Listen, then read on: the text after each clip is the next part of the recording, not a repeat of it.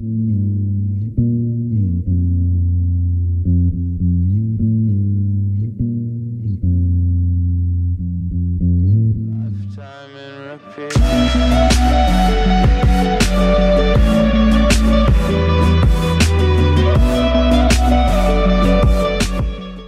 so first what you want to do is you want to go to getpaint.net.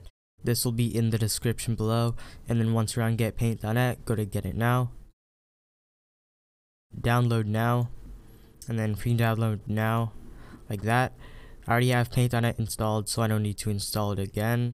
And then in the description below, there's also going to be a bunch of paint.net plugins that you need to install, along with a video on how to install paint.net plugins, so I suggest that you watch that.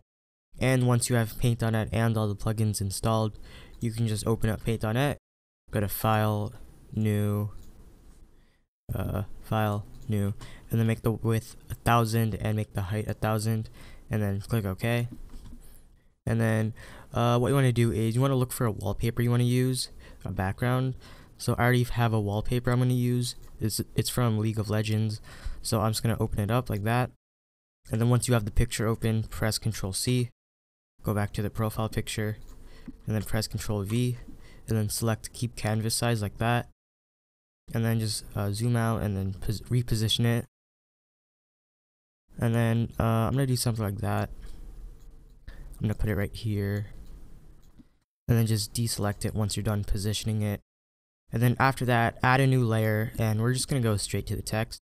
So go to your text tool, and then type the first part of your name. So I'm gonna change the font to Friday13. This font will be in the description below for you to download. And then I'm gonna make the font size like 192, and then type in the first part of my name, Timmy, like that. And then go to your magic wand tool, hold shift and then left click on the text so that it selects everything, and then look for a color you want to use. I already found a color which is like this turquoise color. And then just copy the hex like that, press Ctrl C, swap colors, and then go to the hex and paste it in, and then make the V like a bit darker like that, something like 69, and then just swap colors again. And then after that, go to your magic wand tool, select it like that, and then go to the gradient tool, and then hold shift and then just drag down so it creates this gradient like that. So just hold shift and drag down like that, and then deselect it once you're done, and then go to effects, photo, and then glow. Bring down the brightness. I'm gonna do something like this, -81.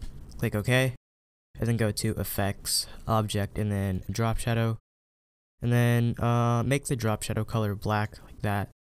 And then I'm gonna bring down the blur radius a bit, and then bring up the widening radius to something like 9.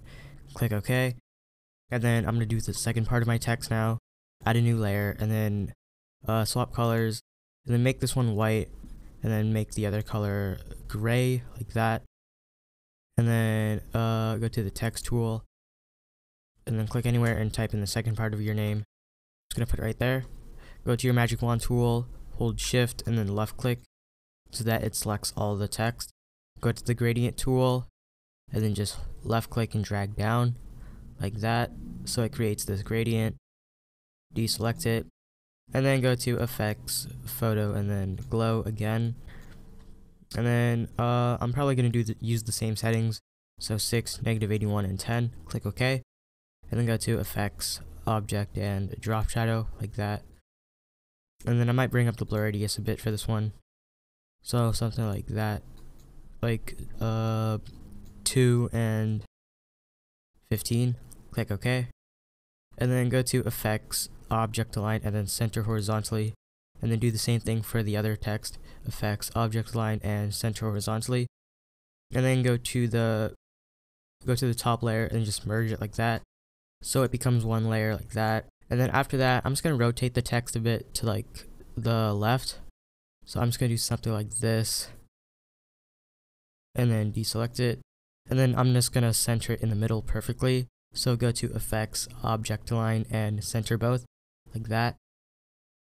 And then after that, add a new layer, move this one below the text. Go to the color picker right here and then just like left click on the text. After you like picked the color, it should appear right here, the color that you chose.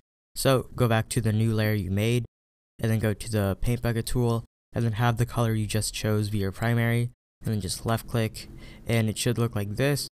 And then go back to the background and then press Ctrl Shift U like that, and then make the saturation 0 so that it turns the picture black and white, which is what you want, and then leave everything else the same. So click OK, and then go back to the blue layer like that, and then go to layer properties, so layers and then properties, and then change the blending mode to something like multiply or color burn like that.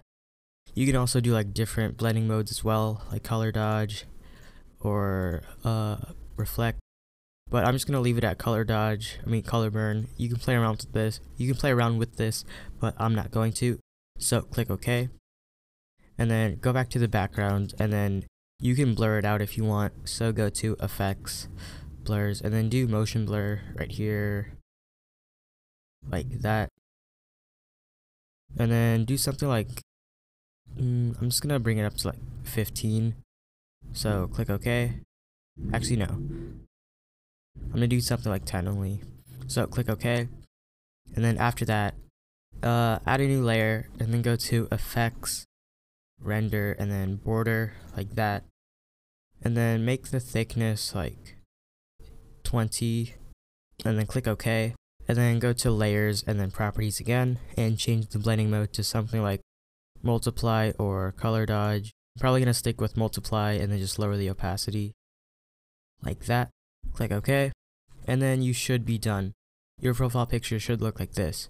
So if you want to save your profile picture, go to File, Save As, and then save it anywhere on your desktop, and then name it whatever you want. I'm just gonna name it profile picture like that, and then change the Save As type to PNG or a JPEG, doesn't matter. I'm just gonna go with PNG, and then click Save, click OK, click Flatten, and then you should be done. So I don't really have anything else to say, so with that being said, I'll see you guys next time, and peace out.